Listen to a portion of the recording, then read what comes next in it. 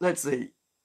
I was over, as you know, the last couple of days, Marvel did a really they parodied themselves and created two joke characters that nobody likes. As you know, Snowflake and Safe Space.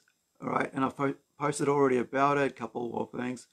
But here's my take on it because I found it very strange that they would create these weirdo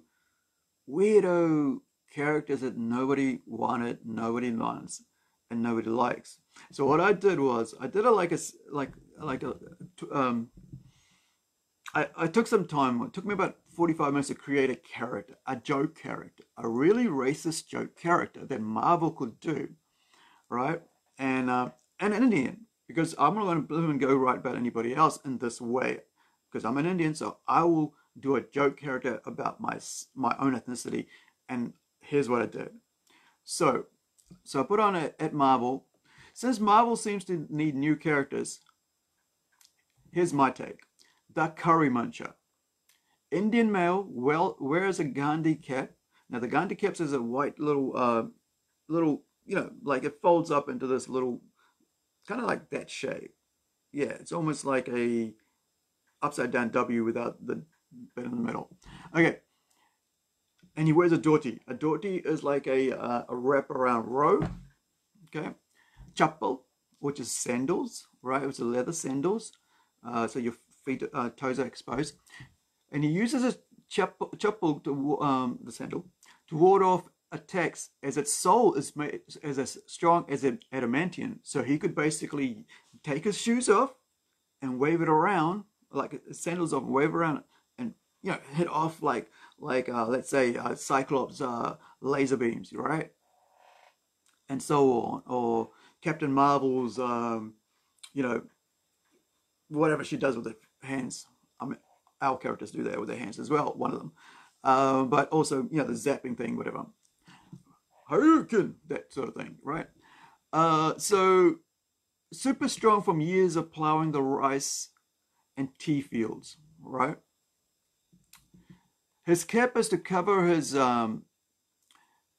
super smart brain, right? Because I want to get that. I want to show that hey, Indians are smart, all right? Because this is where they're going at. They're going for the whole sciencey smarty things, which is also his weak spot, all right? So he's got to make sure he's got a little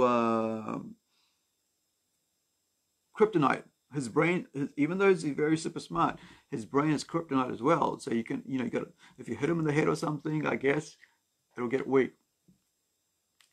He is naturally skinny, so his strength is not obvious, right?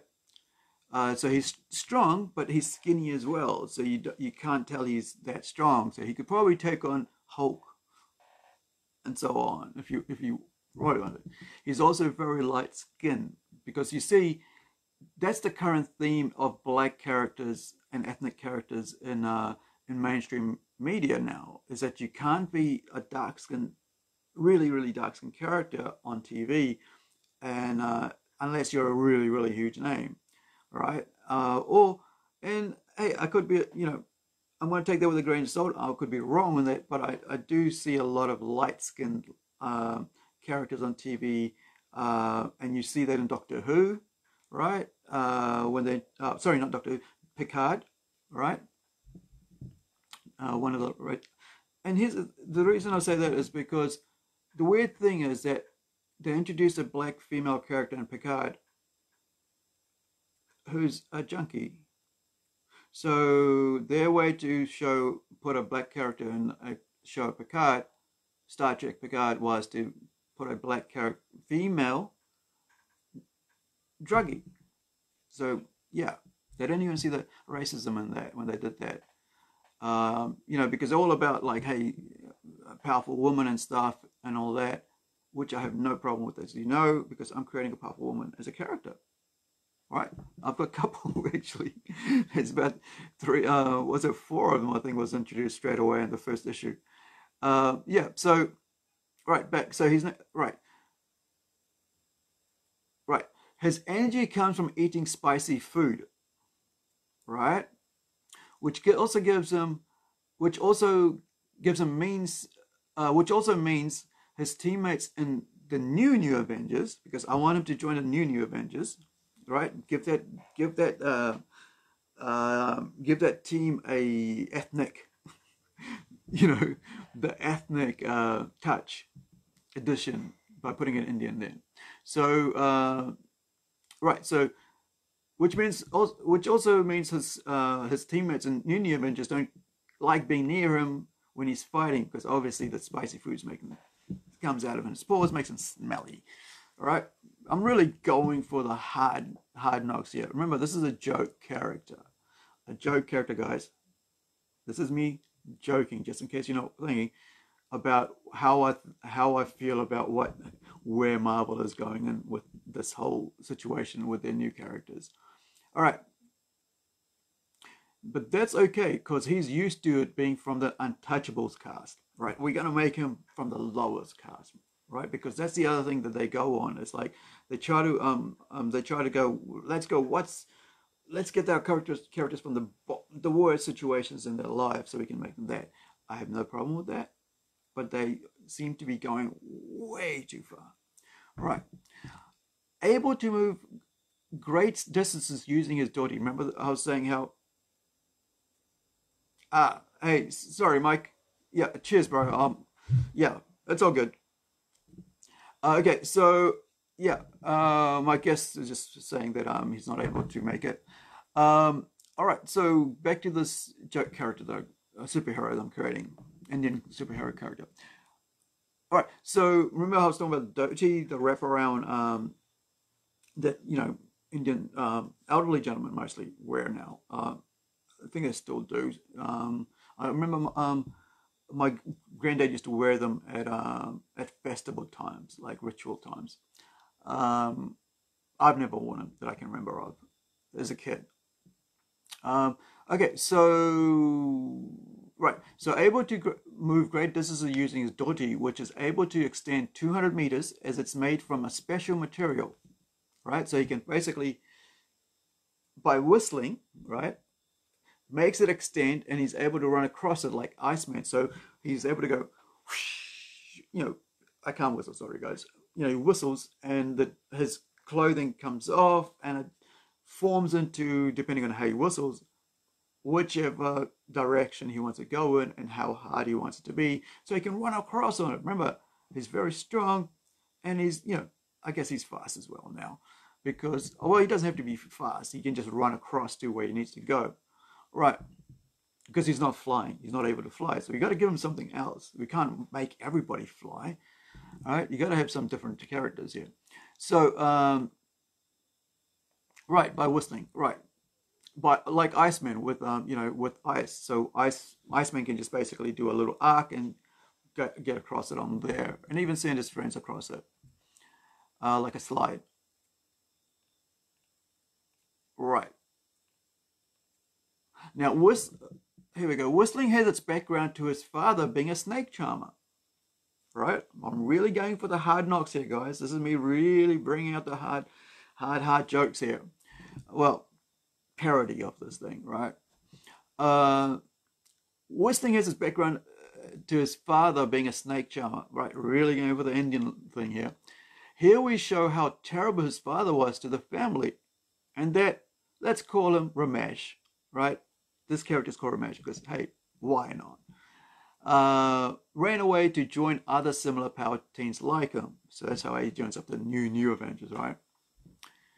Now, if CB Sobolski, right, the guy who's running and making all these, seriously, he's making all these joke characters happen in Marvel, he can find an angry white-hating female writer to pour all the energy into making this the basis of an Indian mutant team archetype of all that is what can be the brand new, capital letters, brand new Indian mutant comic book character at the capitals, brave and new 2020 Marvel. Right? I know it seems strange that I would just put this all together in 45 minutes. I saw how long it took. I think it might have taken me less. I did create a character just like that. 45 minutes it took me. to create this joke, parody, comedy, racist character, right? Totally overboard character in less than 45 minutes.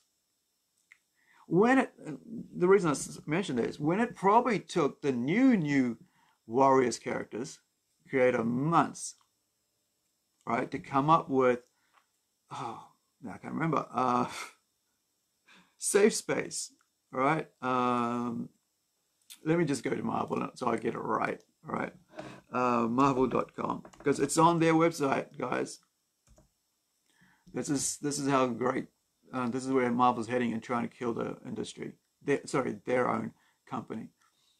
And already we know the mainstream mediums, mainstream comic books is on the way out. Ooh, didn't realize there's like a space there. I think there's posters spawning out. All right, so the new words. Okay, learn more. All right, here we have the classic. Team reunites to. Where'd you go? All right, here we go. The new team reunites to mentor a new generation of heroes. All right, so let me just call up these names of these characters. All right, screen time. If I remember right, let's see. He got his powers from experimental internet gas.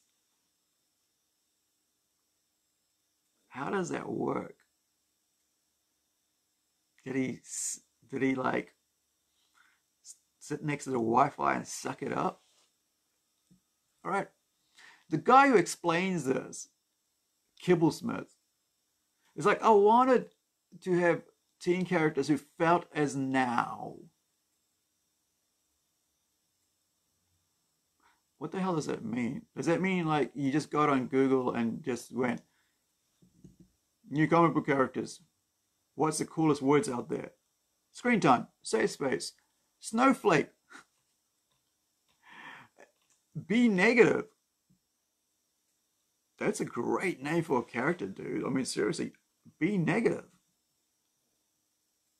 You wanna create a superhero with a name called Be Negative? Superheroes are what we see as the good things in life, as in fantasy, because we want to inspire to being like Spider-Man. With great power comes great responsibility. But now we got some freaking pinkish-haired bat character looking vampire thing called Be Negative. So of course they're trying to say it's through the blood, but the name, dude, Negative. Why would you have negative? And be negative, guys. This is the superhero you want. The new superhero you want now is Be Negative. I didn't think I was going to have a rant like this on this, but anyway, right. So Trailblazer. Now, this is a racist character. This is what really got me, was I think later on when I was looking at these videos, to be honest, like this is what really got me later on was you got a fat Indian Native American girl. You make all your other characters look pretty alright. Alright? Pretty alright. You got two black characters. Why do these black characters have pink and blue hair? Why does a guy have pink hair? Why don't you give the girl the pink hair and the guy the blue hair? That'll look cool. And the other weird thing about this is these are like anime characters. Seriously, when I looked at this, I was like, is this animation? Is this manga? Is this where Marvel's going? All right, so this is the new Warriors.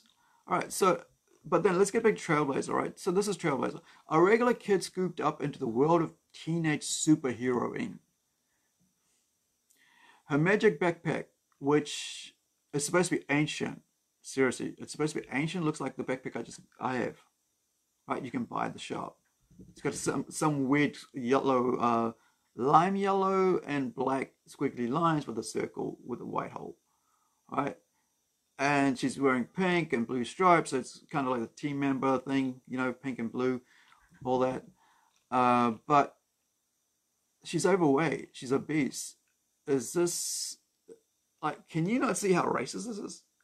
let me tell you about an actual really, really amazing Native American character.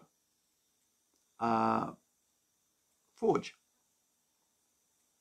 who I really loved growing up when I was reading in my teens. I was reading uh, X-Men, and he really, him and Storm really got me.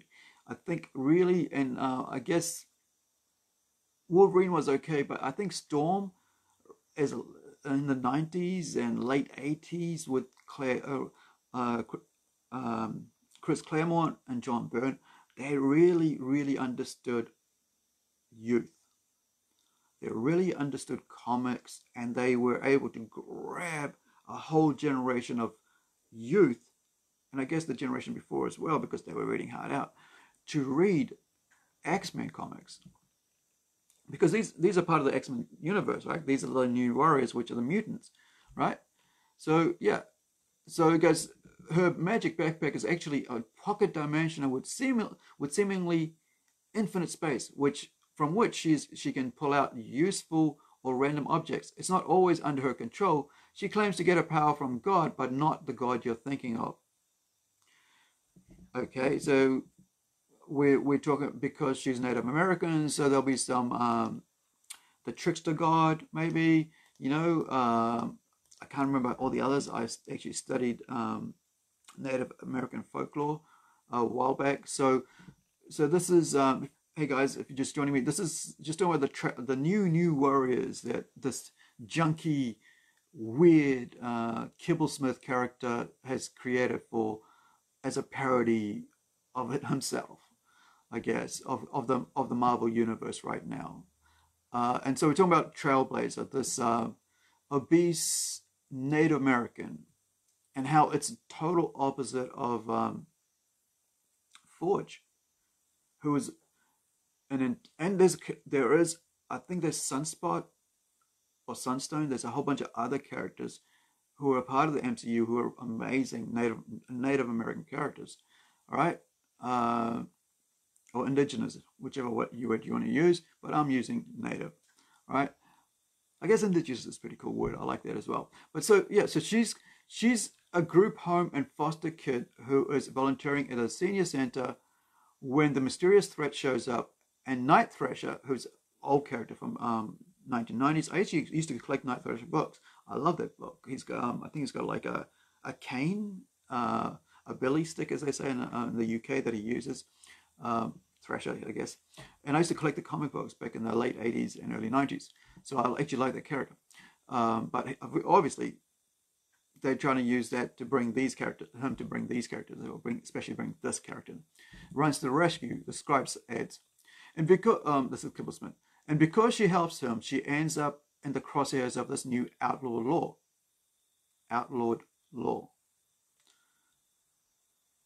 Anyway, Trailblazer wants to help people, but she doesn't think of herself as a superhero yet. Kibblesmith concludes, the Marvel Universe is a reflection of her own. No, it's not. It's fantasy. Right?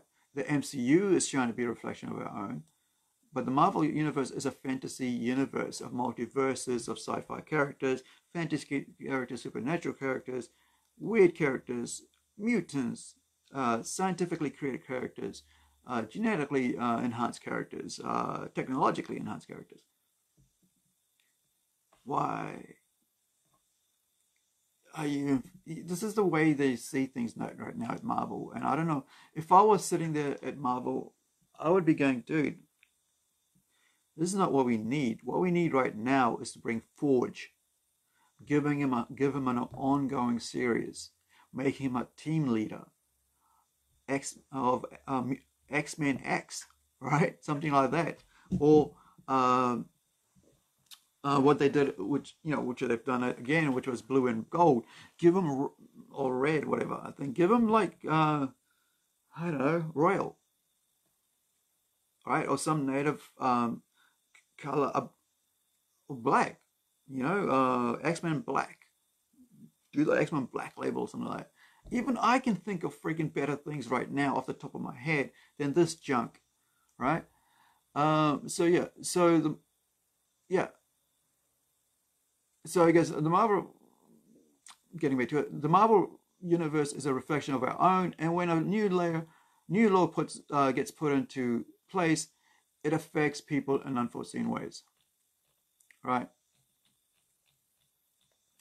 You can go to marvel.com and read it. It's their big new thing.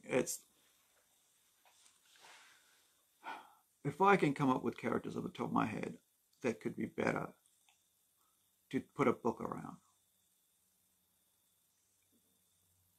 why can't people who have experience in it? The weird thing is this guy has got no history in comic books that I know of, right? He's an Emmy-nominated writer, right? The Late Show, Colbert. He's a comedy writer, so he creates freaking comedy. Oh, dude, you can see why. You can see why this is a big fail on multi-universal levels, right? Anyway, maybe he needs to break glass in case of emergency, because this is what he needs to use this to wipe that off the face of the comic book industry right now. Because I'll tell you what, this has damaged the industry in ways, especially Marvel, in ways they don't know yet. They really have no clue. Marvel's already hurting. We're in coronavirus situations. As you know, like I said yesterday, they've already lost $20 billion in Hollywood, which means that's part of Marvel, right? Because Marvel's got their studios all over the place. The billion-dollar movies ain't going to be billion-dollar movies no more, because people aren't going to go out and see them for probably 3 to 6 months, maybe, depending, because our own government's saying that could be months, right? Could be months. Could be the long haul. So yeah, this is what happens when you get people who have no history in comic books trying to tell people this is what you need. Actually, this is exactly what we don't need as comic book readers, creators, artists, industry people, whatever. Imagine a character named Snowflake, safe space, trailblazer, be negative. That's right, like I said before, a character named be negative. And screen time. And you give this guy a book to write. And you know what? Trash fire. And I'm going to end it with there, because I don't want to get more negative on this. But like I said, well done, Marvel. Rather than hiring actual creators, I don't mean me, there's actually amazing creators out there who have lost their jobs due to the politics in Marvel and DC, who would love to get books to write and create new characters, right? And make history with them, like Rob Liefeld with Deadpool, right? That was kind of like a jokey character, but it was cool. You look at Gwenpool. I love that character. It's just funny. It's like a real, fourth wall, fifth wall breaking type character. I love that. I actually talk about Gwenpool.